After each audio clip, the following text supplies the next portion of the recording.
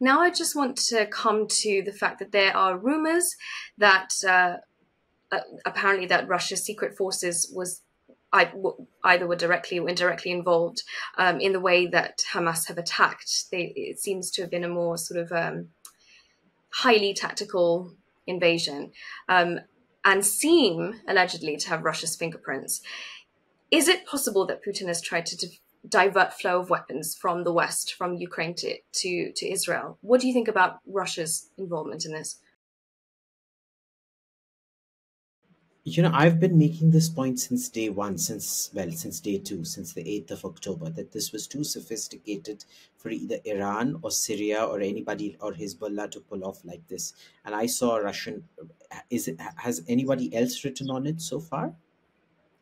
I don't think extensively. This is just some rumors at the moment. So yeah. Look, what we see both in terms of the information suppression that Israel wasn't able to pick up on the signs, as well as the coordination of the attack on the other hand, for me, the sophistication is entirely Russian.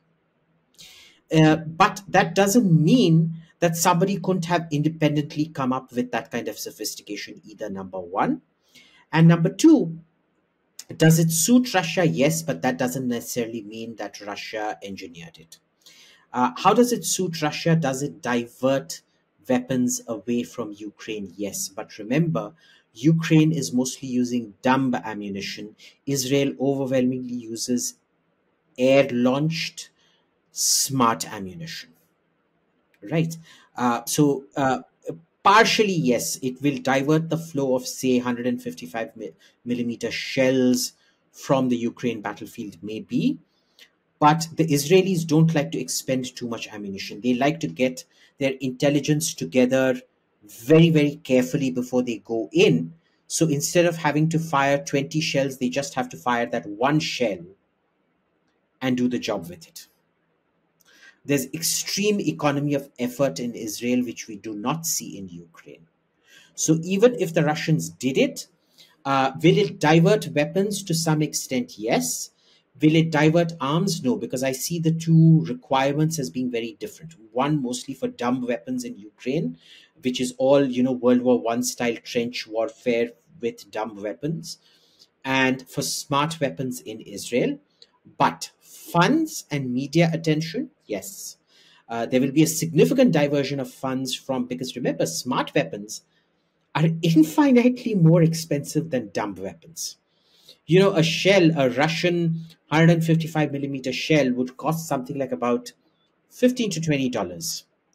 An American 155 millimeter smart shell with terminal guidance would cost you something like $25,000. Where is $15 and where is $25,000? So it's literally the amount of money diversion out of Ukraine is going to be massive. Precisely because Israel uses smart weapons, which Ukraine does not. I think that's where the thing is. And I think that is why Zelensky was trying first to visit Israel, which Israel said no for. They didn't want him coming in his fatigues and making this about himself, number one. And then Zelensky tried using the attack on the airport yesterday in Dagestan, in Makhachkala, to underscore that Putin is anti-Semitic and whatnot. Completely ironic, given the fact that there's not a single imagery that comes out of Ukraine that doesn't bear Nazi iconography. Literally, I mean, even the Ukrainian Twitter handles can't put out a single photo that doesn't have Nazi imagery. So, it's nobody's even talking. I mean, this is the longest period of time that Ukraine has been out of the news cycle since February 24th of last year.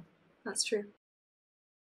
Please remember to subscribe to us and switch on the notifications for this channel.